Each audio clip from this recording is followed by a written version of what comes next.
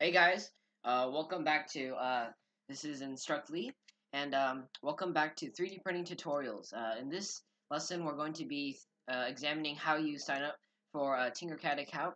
Um, First, the account creation process if you are under the age of 13, and second, the account creation process if you are age 13 and older. Now, there are a couple of different ways for you to register for an account, but today we're only going to be examining the way that I want you guys to use for the upcoming April 2019 class. Yeah, so without further ado, let's get started. First, you want to point your browser to www.tinkercad.com. This is the official website of TinkerCAD, of course. Next, what we're gonna do if you don't, uh, next what we're gonna do is we're going to go ahead and click join now. Now, if you guys already have an account in TinkerCAD, then that's okay. Just keep the account. We'll be using it during the class as well, so you don't have to create a new account. So let's go ahead and just select the birthday and everything. Now, this first account creation process is for those who are younger than age 13. So if you are 13 or older, you can go ahead and just skip ahead. But yeah, so since supposedly I was born in 2019, not really. So then I'm definitely less than 13 years old, and so I need to have my parents' email here. So this separate field right here only appears if you're under the age of 13. So then your parents can see like what you're doing and stuff. So let's see your username, just some random username. How about test auto desk tinkercad, and then a random string of numbers, and then password, and parents email. For this, I'm just going to use a kind of like a disposable email creator. So mailinator.com, it creates disposable email boxes. So let's just say tinkercad.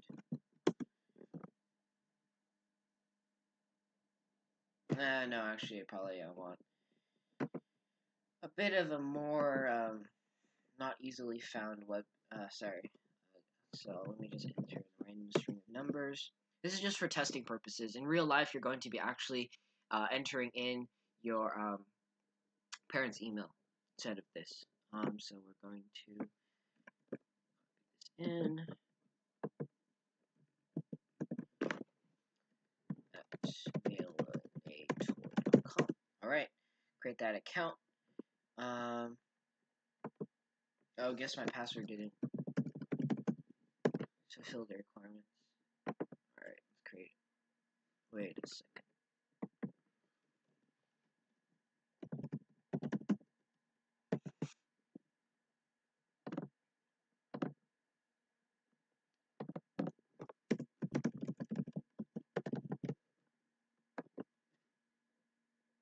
All right, there we go. And here we are at TinkerCAD. Yeah, we are loading into our main dashboard right here, and here's a dashboard. Now, so this because you are under 13, you say this big get approved right now. So this is just right. Of course, if you're under 13, you need to either have your parents approve it, so you can use it by yourself, or use an invite code for the class. Now, we're going to be using the invite code. The code that I'm about to paste in right now isn't the code that you guys are going to be using for the class. I'm going to give you guys, I'm going to give you guys a different one. But oops, guess I don't have my code. It's okay. Anyway, so you guys can stop here right now. Yeah, so you guys can stop here right now. You'll enter in the invite code during the class. We'll give it to you. However, remember, this is one very important thing, okay? If you're under 13, TinkerCAD will only keep your account for 14 days. That's 2 weeks. So make sure that you don't create your account more than 2 weeks before the class, okay? So yeah, that's it for 13 and under. Now let's examine what we should do if you're 13 or older. Sorry, under 13 and 13 or older. Yeah. So 13 or older, we'll just go ahead and enter in our birthday. That makes us 13 or older. And let's have an email. Another random email, of course. Let's see.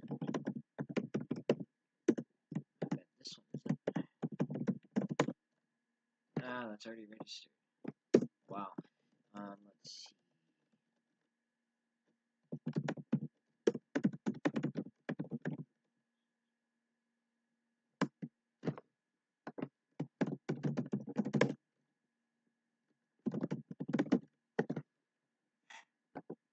All right, create that account. All right, so that's good. Click done. And right here, you guys can stop. This is it, because since you are 13 and over, TinkerCAD doesn't make you get approved by any means, and therefore just keep this account.